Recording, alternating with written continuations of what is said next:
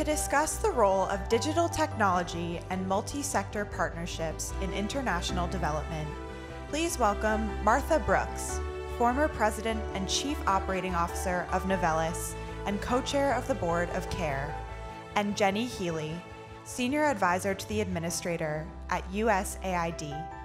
To lead the conversation, please welcome back to the stage Shamina Singh from the MasterCard Center for Inclusive Growth. Hello, everybody. What do you think about that JP Morgan Chase announcement? Good Lord. Modest, really? Come on. Fantastic. Listen, you heard flash talks earlier. You've had panel discussions as well. This is called the Flash Panel. We're going to, in a relatively short period of time, talk about a really important issue, and that is this idea of the digital economy, as we've been talking about all day, the technology, as we all know about, but why and how this is impacting women, and why we have to be intentional when we think about women and we think about this topic. And I can't think of two better people to have this conversation with than Jenny and Martha, who are going to take us through two examples of how a multi-sector partnership is forming between the private sector, the international development community, and of course the practitioners on the front line. So Jenny, let's start with you. I know Administrator Green has really been talking a lot about the role of private sector in international development. Can you tell us a little bit about that? Yeah, absolutely. Thank you so much for the opportunity to be here. This is, the topic of inclusive growth is not only just a priority at USAID, but something that's always at the top of the mind for the administrator when he's thinking about how to achieve our #1 priority at USAID, which is helping countries move along their path towards self-reliance. And we at USAID view ourselves as our #1 job is to work ourselves out of a job. How do we help countries achieve self-reliance? And that is just not possible for countries to do if they're not tapping into the entire potential of resources and talent of all their citizens. So for us, it is bread and butter of what we're trying to do in the journey to self-reliance is inclusive growth, inclusive development. And of course, we can't do that alone. We need the private sector to help us in doing that. And so seamlessly integrating the private sector into our development priorities has been something that the administrator has been focused on since day one. And that is for two very specific reasons. First and foremost, as Ajay said this morning, is it's just simple math. There is not enough money amongst donor governments and the NGO community to achieve all of our development priorities. It just doesn't add up. And #2 is because we shouldn't do it alone. So we can't do it alone. The math doesn't allow us to do it, but we also shouldn't do it alone because there's expertise and experience from the private sector that will help us achieve the goals quicker, better, faster, more sustainable for the citizens that we serve if we take advantage of that. The administrator often says that private enterprise is the single most powerful force for lifting lives, strengthening communities, and accelerating self-reliance. So he launched last December a private sector engagement policy at USAID that's committed to operationalizing this concept to help us at USAID do better at bringing in and collaborating with the private sector. And this means utilizing what we do well, but leveraging what they do well too, so that we can help bridge this gap, not only in the gap in resources, but the gap in experience and expertise, because we desperately need the experience and expertise, not just from our NGO community friends, but those in the private sector as well. So one example is the many ways that we're partnering with MasterCard at USAID and their leadership as providing global financial services that we leverage what they do best, data analytics, technology, information, people, partnerships, and we combine it with what we do really well, which is development expertise, technical assistance, as well as our global footprint and our implementing partners. So for us, it's a no-brainer to collaborate with the private sector, not to just bring them in at the end and be like, hey, hand them a project and say, hey, any interest in funding this, but actually bringing them in on the front end to say, hey, here's a development problem we're looking at solving. What do you think? What does your experience say? What does your expertise say?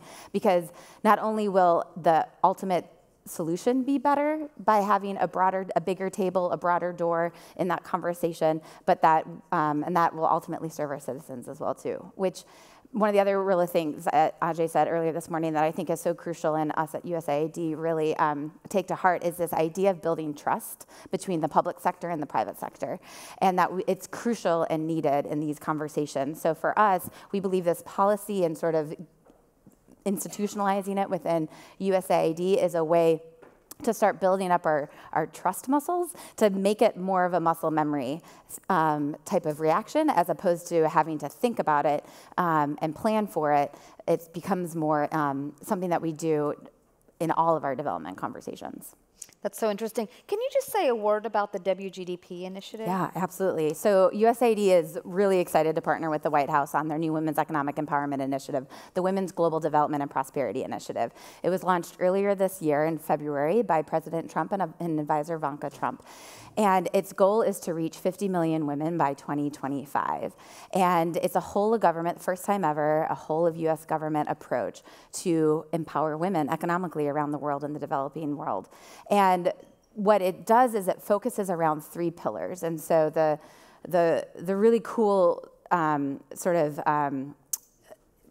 puzzle piece in all of this is to really focus the programming, the work around 3 pillars that are fundamental towards women's economic empowerment. So you have workforce development, you have helping women succeed as entrepreneurs, helping close that the gap in access to credit, as well as helping enable women being enabled in their environment. How do we get them fully and freely able to participate in their economy? And so for us at USAID, that means looking at ways like with Laboratoria, who spoke earlier today, working on getting women in the digital sector and shrinking that digital divide, to the great work that we're doing with MasterCard that started at the Global Entrepreneurship Summit this summer, and announcing sort of USAID and MasterCard partnering together to further the WGDP initiative. And that is resulting in really exciting conversations about how do we together unlock tools for women in the digital and financial inclusion sector to really help them build their businesses, grow their businesses,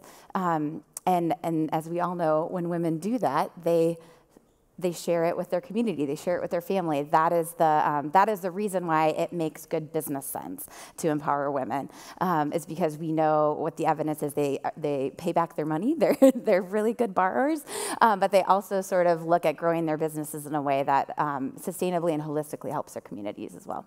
Thank you for that. Martha, CARE has just been at the forefront of this for what, 60 years now? Long time. Yeah. And you've been a great partner to government.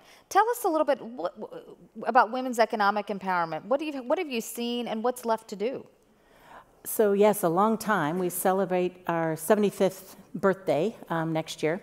But the last 60 years of it, I think, have been focused quite heavily on economic empowerment, and particularly women's economic empowerment, because, as you said, we do see women entrepreneurs, when they make a profit, they invest it straight back into their kids' education and their family's health, and it has huge benefits for the community. We've been building something we called Village Savings and Loans Associations, which is a community-based saving model, for almost 30 years, and we now have about 7.5 million participants in that. We have about an 85 to 90% retention rate of people carrying on, participating in the savings models more than 5 years after we've left the scene. They're still doing it, and it's nothing more complicated than a lockbox, 3 keys, a set of training, and people being able to routinely save every week and then make loans to one another and then pay them back, and once a year it pays out and you can invest in a tool to build your business. So we've got a pretty good arsenal of folks in at least 40 different countries. We operate in 90 around the world, but at least 40 of them have these VSLA models alive and well and thriving. And many of them have graduated to substantial businesses. And we've seen a big gap in our ability to bring them the next level of fundraising, or the next level of funding beyond what so the most successful of them can't get a big enough loan from their community lockbox to make their business really sing. And so we are limited by their financial history and their lack of technology, lack of bank accounts, lack of communication capability in some cases to go the next step. So we see that as a block. We have the ambition to go from our 7.5 million to 50 50 million over the next 10 years of those sorts of entrepreneurs. And we need partners to deal with that. So we have to scale solutions that we know work. So we've started really with the poorest of the poor in really tough places, Afghanistan and, difficult war zone places. We work in Syria, we work in Jordan and Lebanon, and places where there are a lot of refugees kind of pulling themselves up from the ground up, and somehow people make businesses and thrive and come together. But there's a real gap. There's just not enough of us to go around, and never enough money to do it all. We need partners. We need lots of people to copy us. We want people to copy us. They have. So there are many other NGOs who use the same model. So that's where we are, and we do this every day, and in all kinds of different cultures and countries, and see tremendous potential, and have some amazing success stories I'll share if we have a minute. So we are embarking on a partnership in 3 countries that we think will at least impact 2 million women, small business owners. Can you talk a little bit about that? I can. What do you expect? So that was like Tell us what you're going to do. Fantastic partnership. So we are super excited today with MasterCard to announce our new partnership. MasterCard has given us $5.25 million over a 3-year program to operate in 3 countries, Pakistan, Vietnam, and Peru. Can you imagine 3 more different cultures, and imagine the breadth of the learning we will have when we bring together their knowledge of the financial system and technology with our on-the-ground knowledge of how women organize, how they work. Your program goes beyond women entrepreneurs, but our focus is to really build women entrepreneurs in each of those places. So together with MasterCard, we have identified local financial service providers, maybe cell phone companies, and then the right local organizations that are women's organizations. Maybe they're religious, maybe they are, well, not likely religious actually, but Women's Chamber of Commerce or women's organizations of various sorts that will help us communicate and really tailor the marketing, tailor the products so that they are the kinds of products they need in any given country for where they are, and try and bring, I think we're actually targeting to reach 4 million entrepreneurs. We won't succeed with all 4 million, but we will reach 4 million of them who already have a couple of employees and are striving to grow their business. So from there, I expect we will succeed. More than half of the people we bring into the program will be women in each of those places, and really help take our learnings that we will distill and then share widely with USAID, our long-term partner, and so that you can use it in every program you operate and fund around the world. And then certainly with our other corporate partnerships, we'll want to repeat and copy. And it's all about scaling. Yeah. And scaling is very hard in the traditional way of philanthropy and NGO work. And just about every conversation we have these days at CARE is how do we scale what we know works? And the answer is you can't scale it alone. There are not enough philanthropists to write enough checks to scale it alone. We need partners, and partners like MasterCard and USAID to do it. So. Well, it's interesting because I think that the scale play is also because we have this technology solutions that we didn't have before that are now sort of being adapted fit for purpose for use in the same way that at the micro level. Exactly. Yes. That Chetna Sinha earlier exhorted us to say, do not create poor products for poor people. I think that the idea here is to create and adapt the best products for everyone. And so what does that mean in terms of food security, and what does that look like? I know you all announced another partnership with my colleagues at MasterCard around food security. Can you tell us a little bit about that? Absolutely.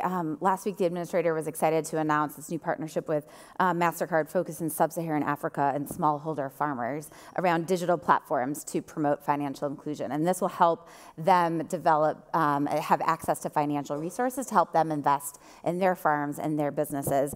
And it's all around building this inclusive financial ecosystem to help folks and we think about it, especially in WGDP, along the spectrum of getting them into that idea of savings in the village, savings and loans programs. But the ultimate goal is to get the lending and financial institutions into this world of seeing either women-owned businesses or smallholder farmers as being part of the financial ecosystem. And so the partnership that we're super excited about to start with MasterCard is helping them bring, is taking advantage of MasterCard's digital solutions and expertise in financial services to the table with USAID, who will tap into our network of farmers and agribusinesses to pilot some of these really great MasterCard's digital technology and solutions.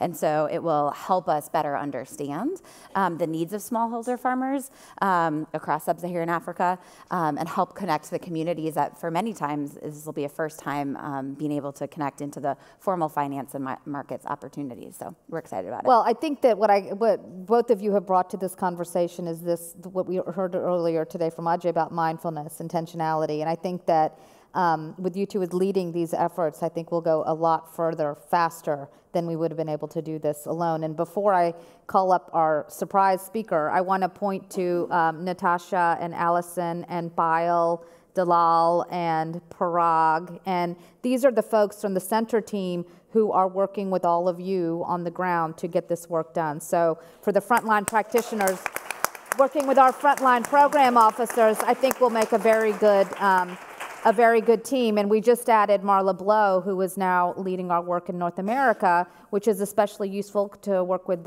Sandy Fernandez, because our late-breaking announcement is from Victor Huang from the Kauffman Foundation. So why don't you come up, Victor?